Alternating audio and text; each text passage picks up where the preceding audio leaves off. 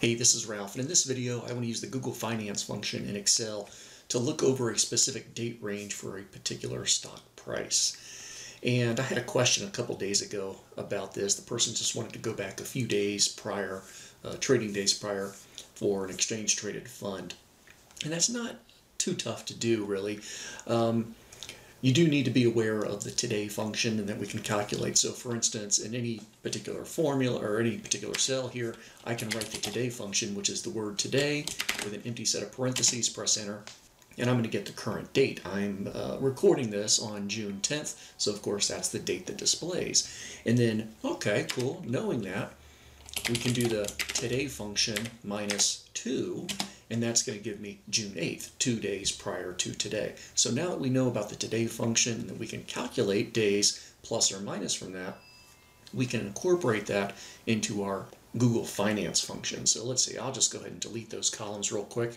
Doesn't matter where we work here. I'll pick on cell B1, and the first stock I'm going to play around with is good old MSFT for Microsoft.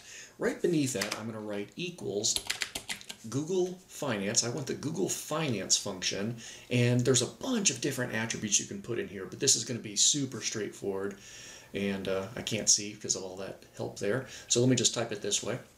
First, in quotes, I'm going to put in MSFT. Now, of course, I already have MSFT, my symbol, in another cell. So instead of writing that in quotes, you know what, I'm going to leave it just like that for now. I'll come back and change it in a second. Comma. The next parameter I'm going to put in is what I want, and I'm just going to go ahead and put in the price. And we can check Google Finance help for all the different things you can look at, you know, whether it's the high or the low or the PE ratio and things like that. Comma. The next thing I want is going to be the start. Now, I closed my little screen tip, and normally there's going to be a little screen tip down there which will show you what you can put. In fact, can I click on that? Yeah, so we can see right here. For the example, there's the symbol, and then there's the main attribute that we want. Then we have the start date and the end date, daily prices, weekly prices, monthly, and so forth. Let me close that. So for the starting price, I'm going to do the today function minus 3, comma, and then the ending date is going to be the today function empty set of parentheses for that today function.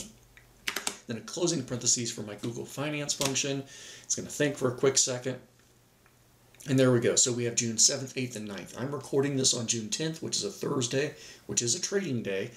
But it doesn't give me that price because it's not. I don't have the closing price for that day. So I'm going the 3 previous closes, 7, 8, 9. Now, out of curiosity, I'm going to go back to this real quick, and I'm going to change the MSFT. Instead of putting a symbol in there in quotes, I'll just click on cell B1. So basically the symbol that's in B1 is what's going to get displayed. And there's the price, and I'm going to change this to today minus 5. I do want to see what happens for like a Saturday and Sunday situation. There we go. So notice I do have 5 days prior to today, but of course it's only going to give me those trading days which are within that particular date range. So again, today is Thursday, so it's giving me Wednesday, Tuesday, and Monday. And I would have to go a little bit further back, so if I did something like maybe 7 days prior to today, now I can see that I'm getting yesterday, Tuesday, and Monday, and then I get the Friday and the Thursday before. So that's an easy way so we can get a very limited date range for a particular stock you're looking for. Now, the person who asked me this question was specifically asking about exchange-traded funds.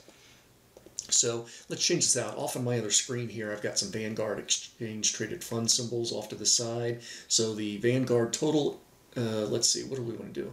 Total International Stock ETF is VXUS. So in theory, VXUS, and it's going to think again, and it's going to give me that, and those prices are typical. What I'm looking at here, yeah, it's in the mid-upper 60s. So yeah, so these look like accurate closes for that particular exchange-traded fund.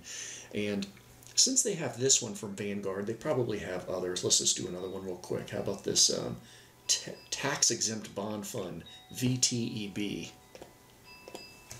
VTEB. There we go. Yep, and that looks accurate too. However, be prepared I have seen some spottiness with Google Finance about doing certain exchange-traded funds, so it may not have the ones you're looking for. You're just going to have to test it out and give it a shot. But otherwise, that's the basic formula right there. The symbol in question, what we want, in this case the price, and then our starting date, which is going to be the today function minus some number of days that you're interested in, and then the ending will be the today price, or it could be also some other little formula in there. And that's the Google Finance. So thanks for hanging out with me. Take care.